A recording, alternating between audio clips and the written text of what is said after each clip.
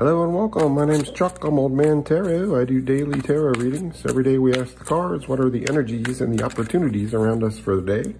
This is a reading for Monday, April 17th. What are the energies around us for Monday, April 17th? I do daily readings. Please do like, subscribe, follow, tell all your friends. That way no one will miss any of these exciting daily readings. All right, Nine of Swords. We wake up a bit anxious on Monday. We're thinking about a whole bunch of things that might happen to us, bad things that might happen to us. None of these have happened to us. We're wasting all our energy on things that might happen. Why? Think about where you are. Think about what you're doing. And get rid of all these anxious thoughts. Five of Pentacles. We're thinking about being homeless. We're thinking about being sick. We're thinking about not being able to pay for things. This may or may not be the case. It looks like a lot of this anxious thoughts is surrounded around this homelessness issue. So if you're having trouble paying the bills, try to get in control and ask for some help if you need some. Ace of Swords, you could kind of see where we want to go. We have clarity in our vision and our futures. We just got to get past this anxious thinking. If we can get past this anxious thinking, we do have a clear thought and know where we want to go and see where we want to go.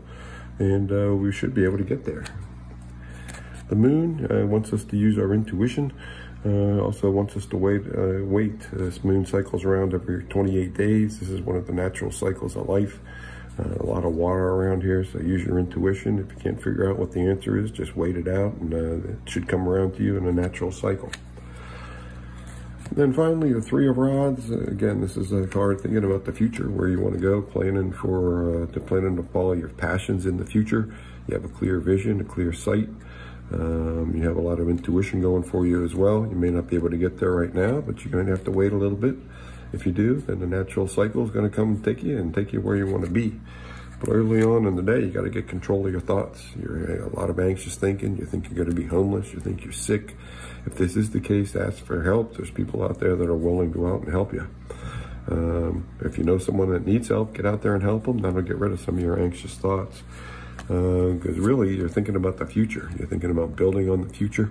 Intuitively, you know where you want to go. You can see where you want to go.